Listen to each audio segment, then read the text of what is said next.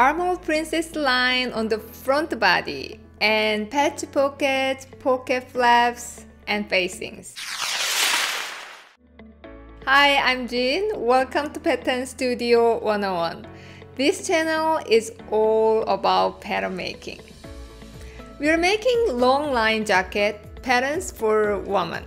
We started with drawing a base frame and we drafted the back in episode 86.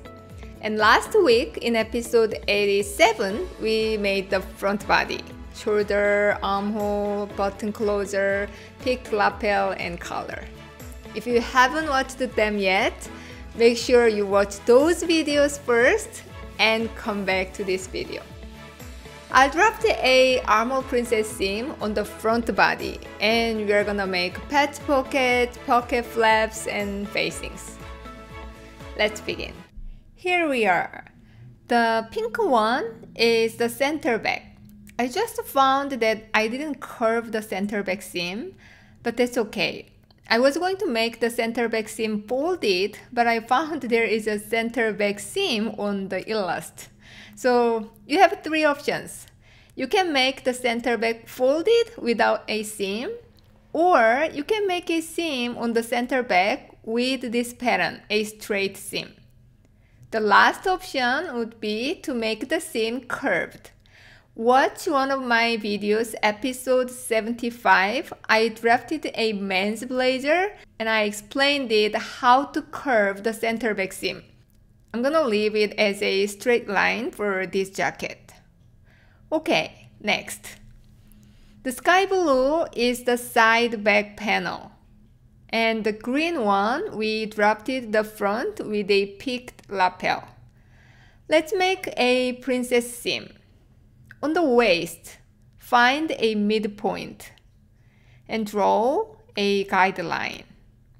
Reminder, it's your design line. Take out half of an inch on each side. I'm going to draw straight lines about 3/4 of an inch in length. Remember, we did the same on the back, but it was under the waist. Now for the front, I have the widest part of the dart above the waist. Look at this side view. To make the princess seam more fit on the body shape, I would like to have the widest part of the dart right under the bust and just above the buttocks. It's really small details, but as you make more patterns as a job, you'd notice these kind of small details make a difference in the garment. Okay, decide where your princess seam starts at the armhole. Draw a line. This is going to be the seam for the center front panel. For the side front panel, take out 3/4 of an inch to around 1 inch at the armhole. Then draw a curve. See the line I drew? Take out gaping at the armhole. I make a full chest right under the underarm line. And take out the full amount of dart at the waist. Add 3/8 of an inch on each side at the hip level and half of an inch on each side at the hem. Complete the princess line. This is the princess line for the center front panel, and this is the princess seam for the front side panel. Let's see without base frame. Make notches at the waist and hip, not only on the princess line but on the side seam as well. And on the front princess seam, let's make notches 7 inches from the waist notch, both panels. Because these two curves are different shapes, you want to measure along the curve.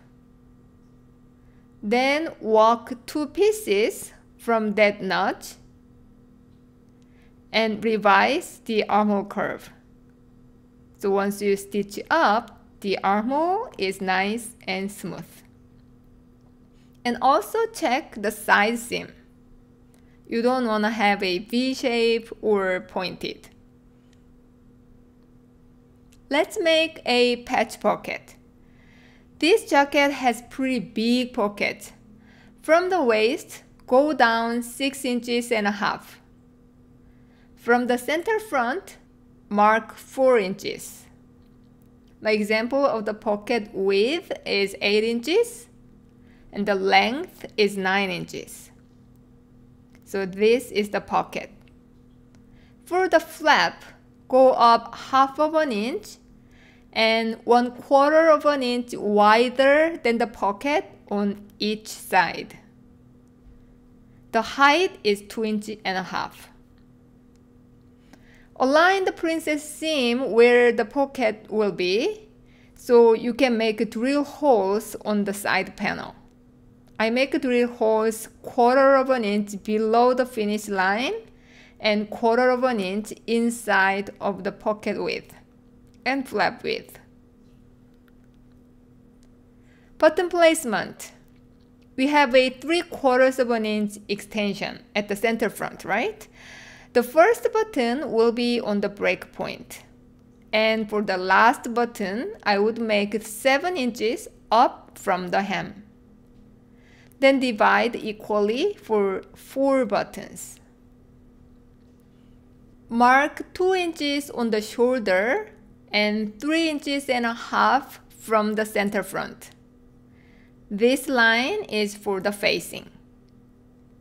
Take out 1/8 of an inch at the center front and add 1/8 of an inch at the lapel. So this brown is the front facing. For the back neck facing, the same, 2 inches on the shoulder and 3 inches at the center back.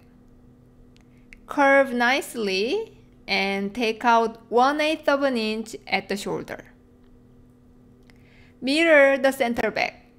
This is your back neck facing. Here are the body patterns we drafted.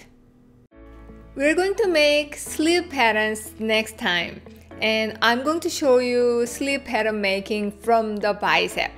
If you have a good reference sample, you can measure the bicep and apply to this jacket, so you don't have to calculate sleeve cap height. I know it's a headache. Check out my website patternstudio101.com. You will find some useful resources there. And join the Facebook group Pattern Making Professionals. Links are in the description box. This channel is totally dedicated for young professionals to take their pattern making skills to the next level. Please click the like button and hit the bell so you don't miss new lessons. Have a beautiful week. See you next time.